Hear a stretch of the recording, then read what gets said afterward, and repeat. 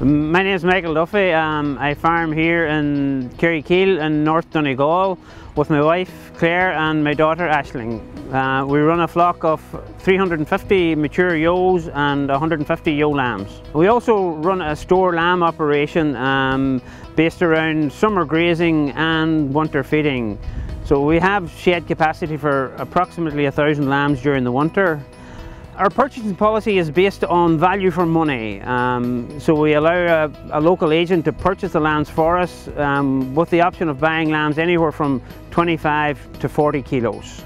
The small and medium lambs go to grass only. The larger lambs in the region of 38 to 40 kilos go to grass plus some concentrates. Health-wise, on arrival the lambs receive 2 worm drenches, a clear drench and a yellow drench.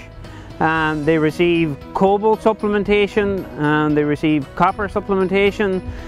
They're foot bathed several times, and they're also dipped as well to cover for itch and all other parasites. Fluke drenching depends on weather conditions. Vaccination wise, the forward stores are not vaccinated on the basis that they'll be finished within 6 weeks.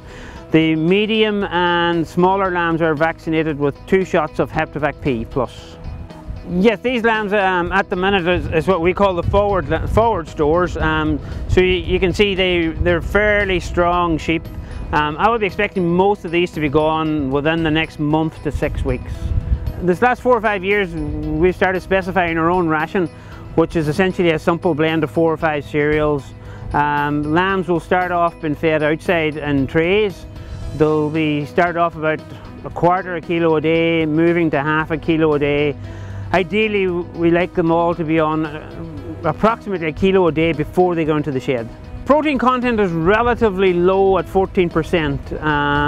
Now we do take the view that one is most of the lambs have their growing done, and 2, their grass would be relatively high in protein.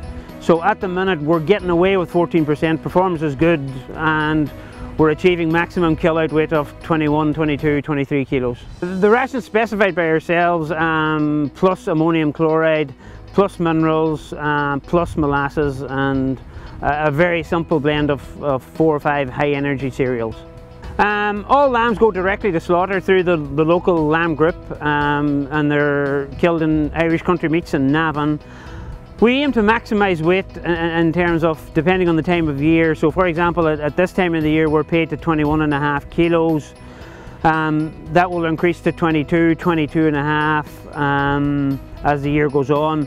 At the minute we're selecting ram lambs 48 kilos plus. We're selecting ewe lambs 46 kilos plus. Now that is assuming adequate flesh cover. So as you can see in the background, there's a substantial amount of them lambs are from, say, horned ewes that went to Texel rams or Suffolk rams. There will be some Scottish black-faced lambs in it, but they would be on the lighter number side.